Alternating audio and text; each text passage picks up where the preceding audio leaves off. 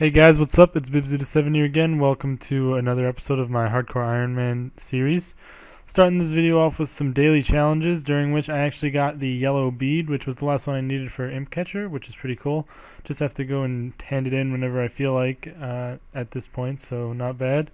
But yeah, my challenge was to burn willow logs, so that's what I'm doing, getting some fire making levels, some wood cutting levels, all that good stuff in the process. It actually was kind of a lot of them, and it took me kind of a while. And then I had to do some urns, which I then did and handed in for 3 crafting levels, getting me up to 47 crafting, which is pretty nice, not bad at all. And Challenge Mystery Bag actually gets me an uncut dragonstone, which is pretty cool. That's going to be nice to make like a glory or something. I then had to make some wood kitchen tables, which was kind of annoying, but it did get me 3 construction levels to level 24, so not complaining too much, I guess. Next up, I did a little bit of fishing because I had to fill up some fishing urns. Got 1 fishing level during that, and then 1 handing it in, getting me to 45 fishing. I then had to kill some monsters for my Slayer assignment, which was actually hill giants. Got me 1 Slayer level during the actual challenge itself, and then 1 while I handed it in. So 11 Slayer now. Pretty cool, I guess. I then had to make some Dreadfowl pouches, so I got it leveled while killing the chickens, believe it or not. And I then handed it in for 6 summoning levels, which got me to level 10 summoning, meaning all my skills are now level 10 or higher, so pretty cool. And I also got 1 unicorn horn from the thing, which was pretty much terrible. I then had to plant 1 Crandorian hop seed, which was really easy, just bought it from the lady in Draenor. Planted it and handed in the challenge. Got 1600 doing my divination challenge and handed that in for 2 divination levels, getting me up to level 35. So pretty cool right there.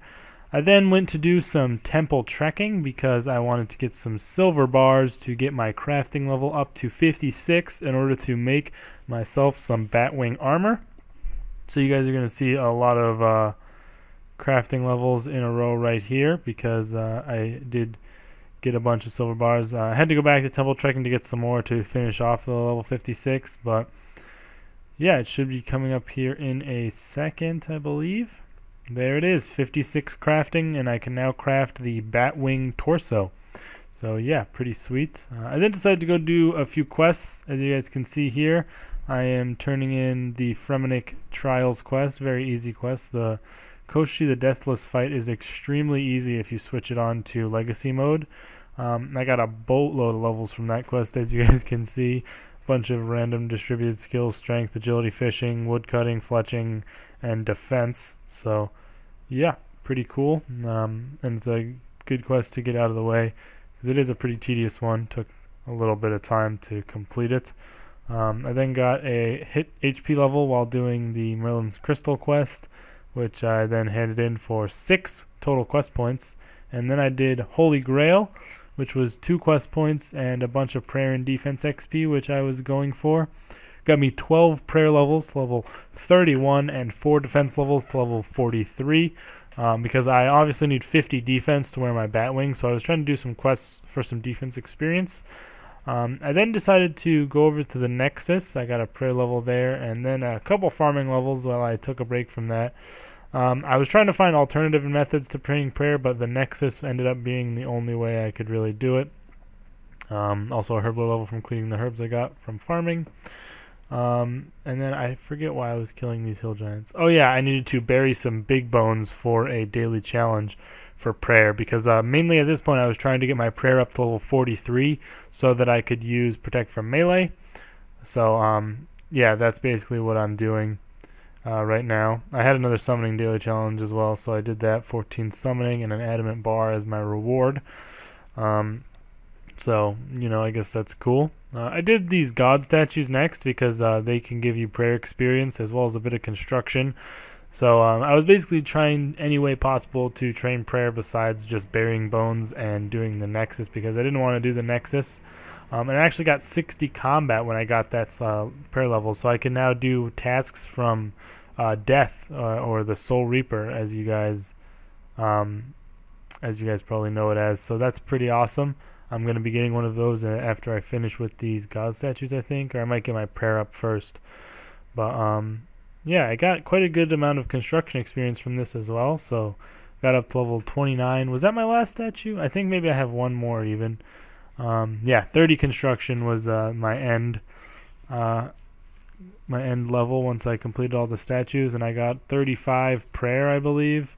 So it wasn't the best, and then I just grinded it out at the Nexus to get my prayer up to 43. It was really, really boring and slow, especially because even on World 2, nobody else was doing it, so I never actually got the bones that you can bury for a lot of experience. I just had to do the bowls for all the experience that I got, so it was really slow and boring, but eventually I managed to get level 43 prayer, and I unlocked Protect from Melee, which is very nice, as well as obviously all the other protected prayers.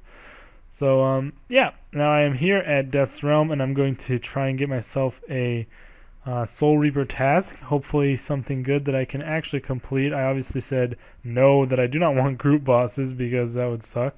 Gives me Chaos Elementals. I really don't want to go in the wilderness, so I skip that, and he gives me 2 Jads. Skip that, don't care about the penalty, and he ends up giving me 4 Barrows Brothers, which I thought that I could definitely do if I used my Batwing and my Ivan's Staff and stuff like that. So as you guys are going to see in a second, I actually think this clip goes a little bit longer than it should because I forgot to stop recording. I thought that I did, but I must have missed the button or hit the wrong button or something like that. So a nice little showcase of me teleporting home to Edgeville. Pretty awesome. And then I realized, oh, I need to end the recording. So yeah, I went back to Ogres for my defense experience. I'm not really sure where else to train, to be honest, but it was much faster than Magic because I have my Ivan Staff and I hit much more often and much higher. So it wasn't as bad as Magic for sure. It only took me like, 45 minutes or an hour to get these 7 levels. And right here, I'm about to hit that level 50 of defense. Boom, there it is. Rune Armor unlocked, as well as Batwing, which I'd already made it. It's in my bank.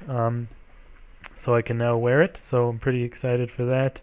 I then did a farm run, got 25 farming, and Barrows definitely is not gonna. I'm not gonna be able to do this task because I just am too inaccurate. As you guys can see, I made it to the first chest. I got pretty crap loot, not even any death or blood runes, but whatever, I guess. But yeah, the clip ends there, and I had to do 3 trips to just even get that one chest in, and I had to use 3 prayer potions as well as 3 inventories of lobsters, just because I hit so inaccurately, and protect prayers do not fully protect you. They only have the damage that you take in, so it's definitely not very viable for me to do this Barrows task currently.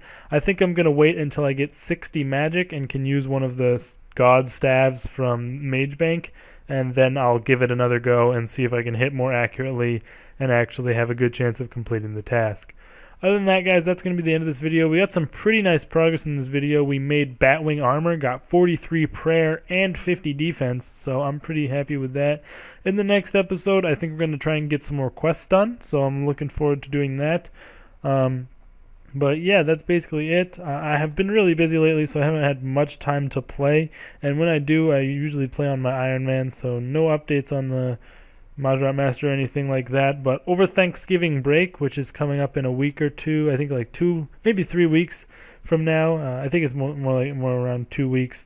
I will be recording for that over Thanksgiving break. I'll do a lot of trips and stuff like that. And then over my winter break, which is about a month and a half from December to January, the end of January, I'm going to be making a lot of videos. I'm going to be playing a lot, making a lot of the Mazrat Master, and a lot more of this Iron Man series. So, yeah, I'll see you guys next time. Like if you enjoyed, subscribe for future videos, and peace.